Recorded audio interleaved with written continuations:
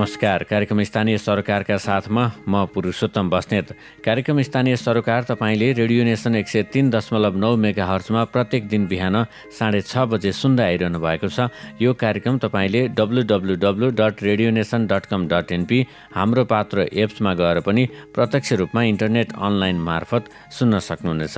त्यसैगरी कार्यक्रमलाई nation TV Nepal YouTube च्यानलमा पनि तपाईले सुन्न सक्नुहुनेछ, हेर्न सक्नुहुनेछ। कार्यक्रम स्थानीय सरोकारमा हामी ललितपुर महानगरपालिकाका विभिन्न वडाहरूको बारेमा कुराकानी गर्दै आइरहेका छौँ, विभिन्न वडाहरूको चर्चा गर्दै आइरहेका छौँ। आज 11 गते आज हामी ललितपुर महानगरपालिका वडा नम्बर 11 को बारेमा चर्चा गर्दैछौँ। ललितपुर महानगरपालिका वडा नम्बर 11 को पूर्व उत्तर शङ्खमूल पुलदेखि उत्तर पश्चिम युएन पार्क र बाराही मन्दिरसम्म सिमाना रहेको छ। त्यस्तै उत्तर पश्चिममा युएन पार्कदेखि पश्चिम दक्षिणमा पाटन संयुक्त क्याम्पससम्म रहेको छ। पश्चिम दक्षिण पाटन संयुक्त क्याम्पसदेखि दक्षिण पूर्व पाटन ढोका तापाहिटी हुँदै ललितपुर पार्टीसम्म रहेको छ भने दक्षिण पूर्वमा ललितपुर पार्टीदेखि कुम्भेश्वर कोबाहाल गाहिटी हुँदै शङ्खमूलसम्म रहेको छ। 2068 सालको जनगणना अनुसार 10,109 जम्मा जनसङ्ख्या यहाँको रहेको छ। 10,109 मा पनि 5,403 पुरुष र 4,760 महिला रहेका छन्। जम्मा 2,460 घरधुरी रहेका छन्। ललितपुर महानगरपालिका वडा नम्बर 11 मा नेवार, ब्राह्मण, क्षेत्री लगायतका विभिन्न जनजातिहरू यहाँ बसोबास गर्दछन् भने हिन्दू बौद्ध धर्म मान्ने बढी रहेका छन् यो वडा नम्बर 11 मा। ललितपुर महानगरपालिका वडा नम्बर 11 मा इमुखेल पार्क रहेको छ। त्यस्तै युएन पार्कका केही हिस्सा, हरियाली पार्कहरू रहेका छन्। कुम्भेश्वर बगैँचा, कुम्भेश्वर सर्वेश्वर बाटिका पनि रहेका छन्। अल्कोहिटी, वासहिटी, अमृतहिटी लगायतका धाराहरू यहाँ रहेका छन् भने ऐतिहासिक इनारहरू पनि रहेका छन्। 5 वटा ऐतिहासिक इनारहरू रहेका छन्, कुवा छन्, पोखरी छन्। त्यसैगरी पाटन संयुक्त campus, Patan high school, Kumbheshwar आधारभूत स्कुल, चण्डी आदर्श सरल मावि लगायतका सरकारी स्कुल कलेजहरू रहेका छन् भने अन्य निजी विद्यालयहरू पनि यसमा रहेका छन्। हार्ट क्लिनिक पनि यही वडामा पर्दछ। कुम्भेश्वर मन्दिर, सरस्वती मन्दिर, आल्को गणेश मन्दिर लगायतका अन्य मठ मन्दिरहरू पनि यसमा रहेका छन्। मृत्युजन्य घाट, शङ्खमूल घाट पनि यही वडामा पर्दछ। अशोक स्तूपा चोबु गाहिटीमा रहेको पनि वडा नम्बर 11 मा पर्दछ। बिहारहरू पनि रहेका छन् यो वडामा। ललितवर्ण बिहार, गोपीचन्द्र महाविहार, नापीचन्द्र महाविहार, सुवर्ण बिहार, हेमापुर महाविहार पनि वडा नम्बर 11 मा पर्दछ। आनन्द बहाल र सुनन्द बहाल पनि रहेका छन्। पार्टी पौवाहरू पनि छन् यो वडामा। पुस्तकालय पनि रहेको छ, आलोक पुस्तकालय। पर्यटकीय स्थलका रूपमा हेर्ने हो भने कुम्भेश्वर मन्दिर, अशोक स्तूपा, बिहार तथा सम्पूर्ण मठ मन्दिरहरू, पार्टी कुवा धारा लगायतका अन्य सबै पर्यटकीय स्थलका रूपमा पनि स्थलहरू रहेका छन् यो ललितपुर महानगरपालिका वडा नम्बर 11 मा। ललितपुर महानगरपालिका वडा नम्बर 11 का वडाध्यक्ष हुनुहुन्छ इन्द्रमान महर्जन। त्यसैगरी आपुलु साके, पुण्यकुमारी साके र कृष्ण महर्जन वडा सदस्यका रूपमा रहनु भएको छ। आजको कार्यक्रम स्थानीय सरोकारमा हामी ललितपुर महानगरपालिका वडा नम्बर 11 का वडाध्यक्ष इन्द्रमान महर्जनसँग गरेको कुराकानी प्रस्तुत गर्ने तयारीमा रहेका छौँ। अबको पालो कार्यक्रम स्थानीय सरोकारमा उक्त कुराकानीको। वडाध्यक्षज्यू, कार्यक्रम स्थानीय सरोकारमा यहाँलाई स्वागत छ। धन्यवाद। पछिल्लो समयमा तपाईले यो ललितपुर महानगरपालिका वडा नम्बर 11 मा गर्नुभएको कामहरू के हुन् अलिकति बताइदिनुहोस् न। अब हामीले पहिला सबभन्दा पहिला त नगरपालिकाले निर्णय गर्यो रात दिने भनेर। हजुर। त्यसपछि हामीले के गर्यो भने टोल कमिटीमा हाम्रो 17 वटा टोल कमिटी छ यहाँ 11 वटामा। हजुर।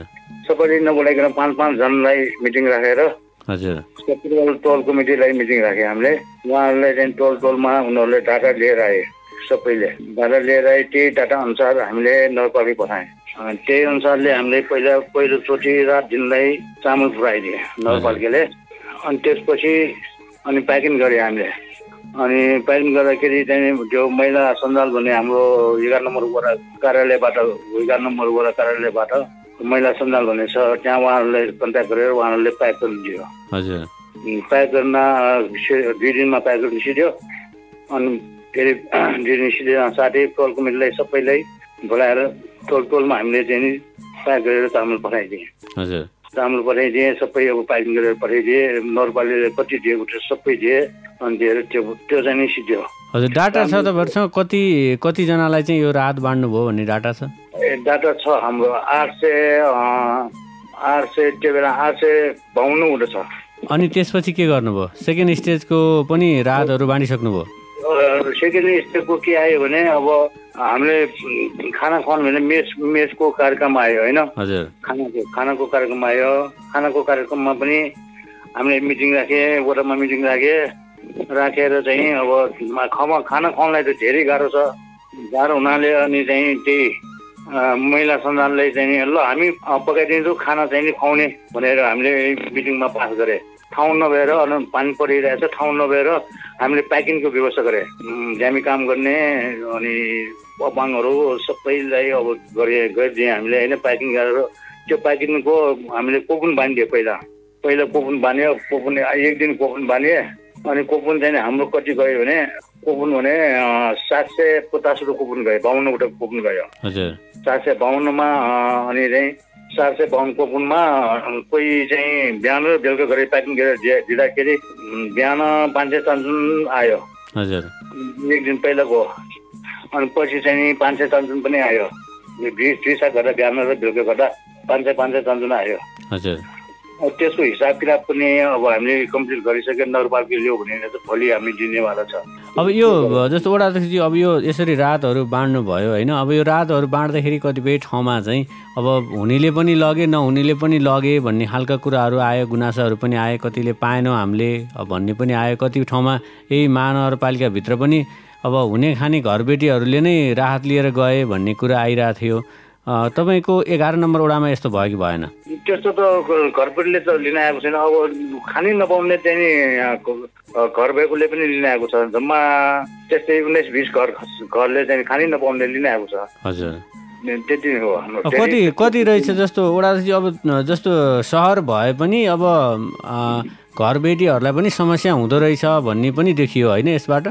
समस्या त छ। अहिले समस्या मलाई टाइममा पनि हामीले चाहिँ बालमा बस्नेलाई माथि तपाईँहरूले दियो हामीले खै हामी पनि समस्या भइसक्यो भनेर अहिले आइरहेछ। त्यो अब आइरहेछ। अब के गर्ने? अब आइरहेछ। अब नगरपालिकाले अब त्यो आएको छैन। फेरि अब नगरपालिकाले अब खानै नपाउने फेरि अलिअलि भए पनि दियो भनेर 15 वर्ष पठाएको छ। हजुर त्यो बन्नलाई नै हामीले अप्ठ्यारो छ। सबै म पनि खानु पाएको थिएन भने ऊ पनि खानु पाएको थिएन भन्छ आउँछ झगडा हुन्छ भनेर अब हामीले त्यतिकै राखेको छ। त्यो 15 वर्ष अरू के हुनसक्छ योजना? अब यसको निकास के हुनसक्छ भन्नु त? लकडाउनहरू बढिरह्यो भने त झन् समस्या पर्दै जान्छ। समस्या त पर्छ। मलाई नै पर्न आउँछ फेरि। त्यही हो रे त्यस्तो छ। अब यहाँ धेरै नै समस्या पर्छ। अब लकडाउन हुँदा अब 2 महिना त भइसक्यो। हुँदा सबैले धेरै जसोलाई समस्या पर्छ। अहिले मैले चाहिँ मेयर साहबसँग पनि एक कुरा के राखेँ भने यहाँ भएको मान्छे पनि धेरै छ। तर दिने भनेर पनि भनिरहेछ मलाई होइन। हजुर यही मैले अब तपाईँहरूले यहाँ नगरपालिकाबाट बन्द गरेर पठाएको छ। म अब चन्दा सबै लिएर दिने डाटाहरू पनि दिने भनेको मान्छे छ मसँग। हजुर अनि मैले चाहिँ 400 बोरा 500 बोरा जति चामल ठ्याक्क पारौँ अनि घरपट्टिलाई नि दिउँ कि भनेर। अनि घरपट्टिलाई थाहा हुन्छ। बालमा बस्ने खानु नपाएको मान्छेले पनि थाहा हुन्छ नि घरपट्टिले त। हजुर हजुर हो। उनीहरूलाई बरु 10-10 किलो दिनुपर्छ। कति किलो हुन्छ त्यति किलो दिउँला भनेर म मेसासँग पनि सल्लाह गरेको। हजुर त्यस्तो गरी मिल्दैन इन्द्रमान। त्यसो गरी मिले पनि तपाईँले दिएपछि अर्को वडाहरूले ल इन्द्रमानले आधी 10-10 किलो दियो 15 किलो दियो भनेर फेरि कराउन आउँछ भन्छ। अब के गर्ने भइरहेको छ। अनि तपाईँहरूलाई नि समस्या पऱ्यो त्यसो भए? अब यो हेल्प नगरौँ, सबैजना भोटर हुन्, उहाँहरूकै भोटले तपाईँहरू जित्नु भएको छ होइन? हो त्यही हो। आपत्ति परिरहेको छ। अब यो त अब बिस्तारै सुल्झेलै जाँदा राज्यले पनि एउटा नियम ल्याउला, छुट्टै कुरा छ होइन? अब यो पछिल्लो समयमा चाहिँ फेरि यो बाहिरबाट आएर जथाभावी रूपमा घरमा छिर्नेहरू पनि निस्किए। कोही घरपेटीसँगै मिलोमतोमा छिरे, कोही जबरजस्ती छिरे। अब त्यस्तोलाई रोकथामका कुराहरू पनि आइरहेको थियो। के गर्नु भएको छ 11 नम्बर वडामा तपाईँले चाहिँ? मैले चाहिँ के गरिरहेको छ भने अब अब यहाँ धेरै जस्तो राति 12 बजे आएको छ घरबुलले थाहा छैन होइन। हजुर। अनि त्यहाँ टोलको मान्छेलाई थाहा हुन्छ, टोलको मान्छे फोन गरेर ल्याउँछ। अनि म गएर अब कति बजे कहाँबाट आउनुभएको तपाईँहरू भनेर कसलाई सोधेर आएको भनेर भन्छु म होइन। हजुर। भनेपछि उनीहरूले यहाँबाट आएको भनेर भन्छ। अब तपाईँ अब यसो गर्नु, तपाईँ चाहिँ अब कोठामा त्यहाँ ठाउँ मिलेछ भने त्यहाँ कोठामा क्वारेन्टाइन बनाएर बस्नुहोस्। घरपेटले तपाईँले किन्ने पर्ने सबै किनेर घरपेटले दिन्छ तपाईँहरूलाई, बस्नुहोस् भनेर हामीले यहाँ 2 परिवार भन्नु पर्यो, 2 परिवारलाई राखेको छ। केयर गरे उनीहरूलाई अब चेक जाँच गर्ने छ यहाँ। ए हजुर, भनेपछि त्यस्ता पनि अलिअलि भित्रिरहेछन् भनौँ। त्यो क्वारेन्टाइनमा नै अब कोठामै क्वारेन्टाइनमा राखेको छ फ्याट लिएको मान्छेलाई। हजुर। अब यो महानगरपालिकाभित्र एउटा वडाहरूले चाहिँ यो पसल सञ्चालन गर्ने टाइमको विषयमा नि अलिकति नमिलेको देखिरहेको छु मैले। कुनै वडाहरूले चाहिँ बिहान 5 बजेदेखि 11 बजीसम्म मात्रै खोल्न पाउने भने, फेरि महानगरपालिकाले चाहिँ बिहान 7 बजेदेखि बेलुका 7 बजीसम्म खोल्नु भन्ने छ। यो तपाईँ के गरिरहनु भएको छ? तपाईँको विचार चाहिँ के हो? 11 नम्बर वडामा के भइरहेछ? मैले चाहिँ अस्ति नै मैले एउटा मिटिङ राखेँ होइन। हाम्रो अब नेकपाबाट जितेको मान्छेसँग हामी मिटिङ बस्यो त्यहाँ होइन। हजुर। कसरी के गर्ने भनेर भनेपछि त्यहाँ नेकपाबाट जितेको हाम्रो बहुमत छ नि अहिले त। हजुर हजुर। अहिले बहुमत छ हाम्रो। मैले त्यहाँ हामीले के गरेँ भने मैले के भने मेरोमा धेरै पसल पनि छैन, भिडभाड हुन्छ। त्यस्तो गऱ्यो भने मैले चाहिँ अब अनि मेरो एरियामा पुलिसहरू पनि कस्तो छ भने मङ्गलबारको एरियामा पनि आधी पर्छ। हजुर। अनि त्यो पोल्चोको एरिया पनि आधी पर्छ, पाटनगरको आधी पर्छ मगा। अनि चाहिँ मैले वडामा चाहिँ नि उनीहरूले पुलिसहरूलाई पनि बोलाएर एकजना प्रतिनिधि राखेर हामी सबै सदस्यहरू सल्लाहकारहरू सबै बसेर बिहान 5 बजेदेखि 11 बजेसम्म खोल्ने, बेलुका चाहिँ नि 5 बजेदेखि 7 बजेसम्म खोल्ने भनेर मैले पनि त्यो पुलिसहरूसँग सल्लाह गरेर त्यो गरिरहेको अहिलेसम्म। भनेपछि यो मिलो मतो किन नभएको होला? नगरपालिकासँगको माथिको निर्णय र तपाईँहरूको निर्णय अलिअलि फरक पर्न आयो नि, यसमा चाहिँ किन? यसमा किनभने अब त्यो नगरपालिकाको निर्णय त मैले त उनीहरूको सिरोसुरो बसेर त्यो गरेँ होला, मैले थाहा छैन, मैले थाहा पाएन होइन। अब स्थानीयको हामीले हेर्नु पर्यो नि, यहाँ स्थानीयको त हामीले हेर्नु पर्यो, त्यही भएर मैले त्यो गरेको हो। मैले नगरपालिकाको मिटिङमा तपाईँहरूलाई बोलाउँदैनन्? बोलाउँदैन, उहाँ कहाँ पाउँछ। त्यो के गर्छ भने अब त्यो कमिटीको एउटा कमिटी छ नि, जस्तै आर्थिक कमिटीको, जस्तै अब प्रशासन कमिटीको होइन, सामाजिक कमिटीको, त्यो कमिटीको छ नि पुरो आधार कमिटीको, उनीहरूले बसेर गरेको होला सायद, त्यो मलाई थाहा छैन त्यो। अनि त्यो यो सबभन्दा मेरो विचारमा सबभन्दा यो धेरै यो किजुवाला आगो तार्ने के भने भात भरिन्छ नि। भात भरि दिनभरि खोल्छ। अनि त्यो मिनी मार्केट पनि दिनभरि खोल्छ। अनि त्यो के मार्केट त्यो पनि दिनभरि खोल्छ। अब उनीहरूको मात्रै मार्केट हाम्रो मात्रै मार्केट होइन भनेर कराउन आउँछ। साना पसलहरू मारमा परे। त्यो सानो पसलै हो नि त्यो पनि त। हजुर।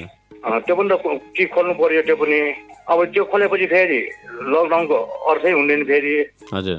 यहाँ महामारी झन् यहाँ बढिरहेको छ अहिले। हजुर।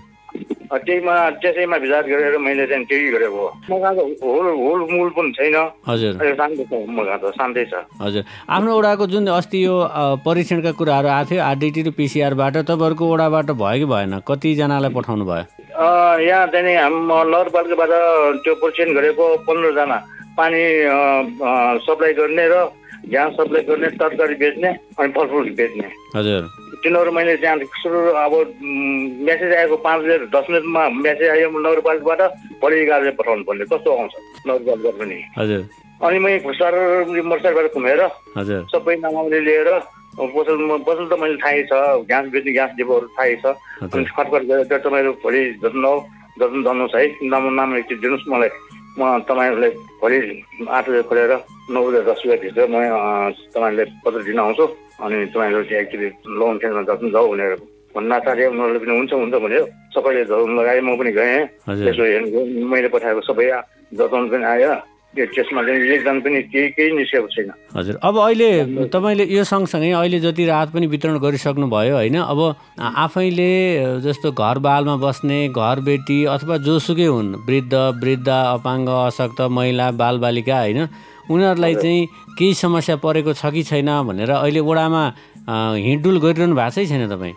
गरिरहेको छु मैले गरिरहेको छ सदस्यहरूलाई पनि भनिरहेको छ सदस्य पनि गइरहेको छ सबै हामी 4जना लागिरहेको छ वडाको पिरमर्का बुझ्नलाई लागिरहनु भएको छ त्यसो भए लागिरहनु भएको छ हामी पनि सल्लाहकारहरूले पनि धेरै मिहिनेत गरेर काम गरिरहेको टोल कमिटीले पनि गरिरहेको छ म जाँदा हजुर अब यो लकडाउन कहिलेसम्म जान्छ अब यो अलग कुरा छ होइन वडाबाट हुनुपर्ने नियमित सेवा सुविधा र कामका कुराहरू पनि आउलान् नियमित कामहरू वडा कार्यालयका कामहरू चाहिँ के गर्नु भएको छ बन्द गर्नु भएको छ पुरै अथवा केही सेवा चाहिँ दिइरहनु भएको छ अब खोल्न त खोलिरहेको छ ढिनका ढिन खोलिरहेको छ अब त्यही त कर्मचारीहरू डर लाग्छ तिनीहरू अब मैले के भने अब काम भएको बेला त आउनुपर्छ तपाईँहरूले तपाईँलाई पनि चेकअप गरिरहेको छ नि भनेर भनिरहेको छ उहाँहरू पनि आइरहेछ अब 1 घन्टा 2 घन्टा भयो 2-3 घन्टा भए पनि बसिरहेको छ हामीले यहाँ खोलेकै छ हामीले हजुर अब अर्को चाहिँ जस्तो जनप्रतिनिधिहरू यसरी दौडधुप गरिरहँदाखेरि उहाँहरू पनि सङ्क्रमणको जोखिममा परेको जस्तो लाग्छ भक्तपुरमा पनि एकजना वडा सदस्यलाई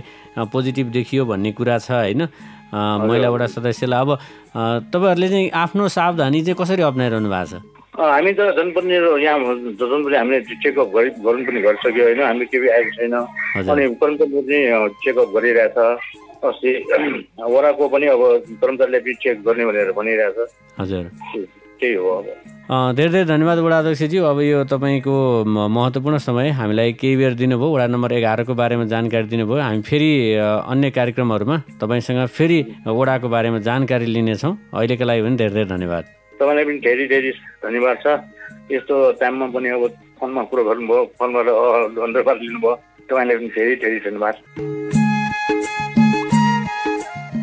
अहिले तपाईँले सुन्नुभयो ललितपुर महानगरपालिका वडा नम्बर 11 का वडा अध्यक्ष इन्द्रमान महर्जनसँग गरिएको कुराकानी कार्यक्रम तपाईँलाई कस्तो लाग्यो सल्लाह सुझाव प्रतिक्रिया दिन सक्नुहुनेछ यसका लागि newsradionation@gmail.com मा इमेल गर्न सक्नुहुन्छ भने तपाईँले हामीलाई फोनबाट पनि आफ्नो प्रतिक्रिया दिन सक्नुहुनेछ र तपाईँका गुनासाहरू पनि रेकर्ड गराउन सक्नुहुन्छ यसका लागि 9801 97551 मा सम्पर्क पनि गर्न सक्नुहुनेछ भोलि 12 गते हामी वडा नम्बर 12 को बारेमा कुराकानीका साथमा उपस्थित हुनेछौँ त्यतिन्जेलसम्मका लागि कार्यक्रम स्थानीय सरकारबाट पुरुषोत्तम बस्नेत बिदा चाहन्छु नमस्ते